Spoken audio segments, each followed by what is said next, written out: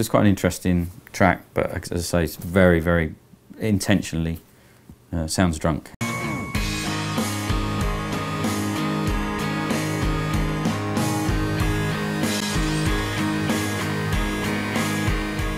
This is a funny sounding track actually. It certainly isn't hi-fi in any way. And one evening we'd done what we were supposed to do that day in the studio. So me and Jan Burton, the singer, I got him into whiskey, which he's a red wine drinker really.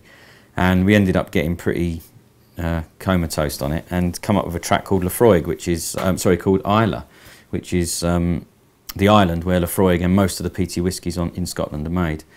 And it's just this kind of dirty, pretty poorly played, but a vibe, a really good vibe. Jan doesn't like it, the singing's not great, but I like it because of that. And when we were talking today about what we were going to do with Melodyne, I thought that would be a good track. I've not actually worked on this track for a good couple of years, so we didn't have Melodyne then, not as it is today. And it's interesting looking at a section of it, how you know, how the tuning is all off, and it gives it a charm, but you can put it across a couple of guitars and a bit of the vocal and it sounds completely different. The track sounds completely different, and do a bit of timing. Yeah, so it's quite an interesting track, but as I say, it's very, very intentionally sounds drunk.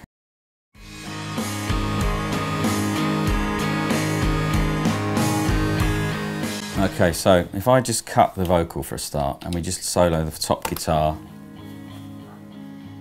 there's no Melodyne on that, as you can hear. So the process is pretty simple. Basically, insert Melodyne on one of your inserts there, and then hit transfer. As soon as you hit play, it's going to start learning the part.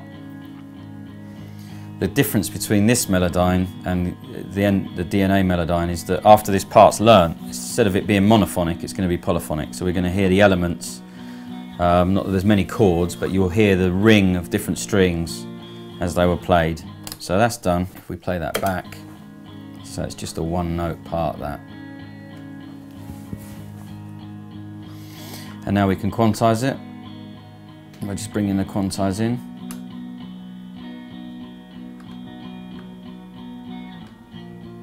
So now that's quantized. We can go to the pitch, and you actually see the notes moving here down the bottom if we zoom in a little. And obviously now it's in, you can pretty much move it around in real time. If we go to the next track, get that going as well. Yeah, terrible playing, as you can hear, but I'd probably drunk half a bottle of whiskey by the time I did this one. And there you can see it's more of a chord on that, it was strummed more.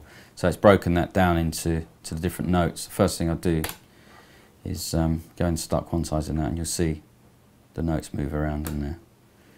So if we play those back together,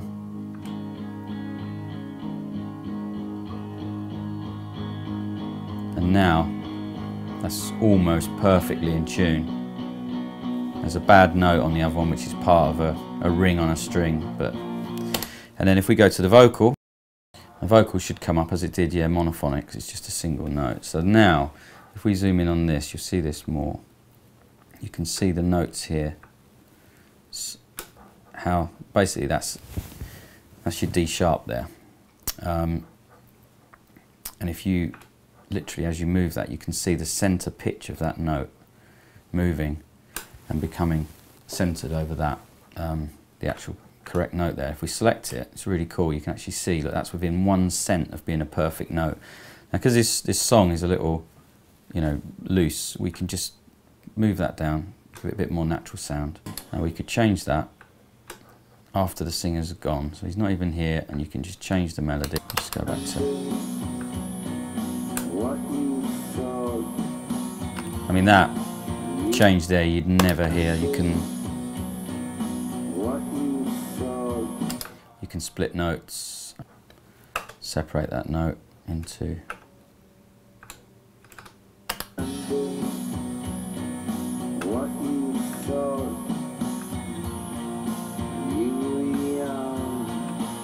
you can alter the slide between it. I mean, if you spend time on this, you know, you can change the complete melody. Split that again, make it more.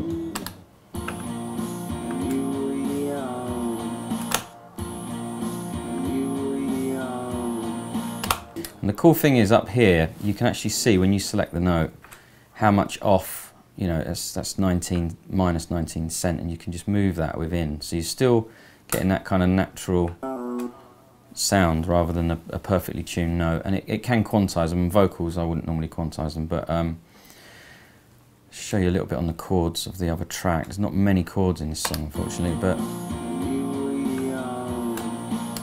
so that's completely changed that chord from into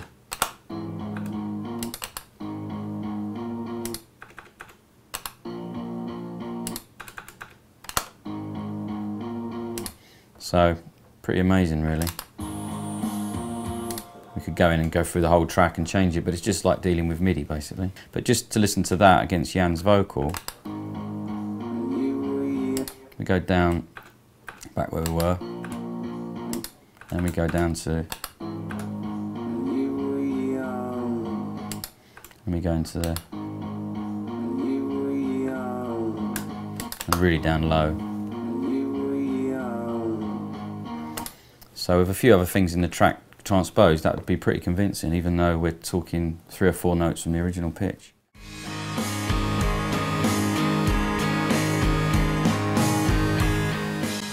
Another really handy tool, I'm just going to stop and reload this session, something we were working on yesterday, is we wanted a resolving chord in a middle 8, and all we had was 2 chords, and so we obviously needed this 3rd chord to resolve it. And we went from funky guitar to a brand new chord that wasn't even there. So I'll just close this session and show you that. So the first thing we can do, if we're going to keep that funky guitar, we can actually quantize it if we want, and you can see it all move in here. Let's leave it natural for the moment. Play the chords.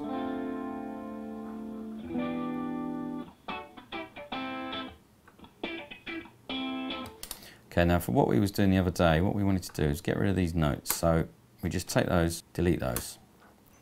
Now we take that chord there, copy it, and we'll just paste it in there. So that's obviously just a copy, which you could do in any editor. But now what we're going to do is change this last chord. So this note here we're going to take down, and this note here. You can just change the individual notes. And it's pretty amazing. Now, this one here, we can extend. We can either, sometimes it's better to actually copy a note that's close and do it, but you can actually drag, simply drag the sustain out.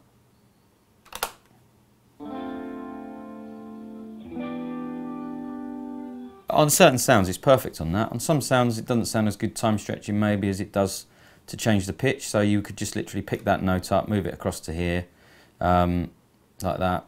I mean, you know, this is just like dealing with MIDI, as you can see. The fact that you can now change that chord and it sounds absolutely perfect, it's just really cool. And you can just change it, shorten the notes, move them around, and just work with it as if it's MIDI, which is amazing.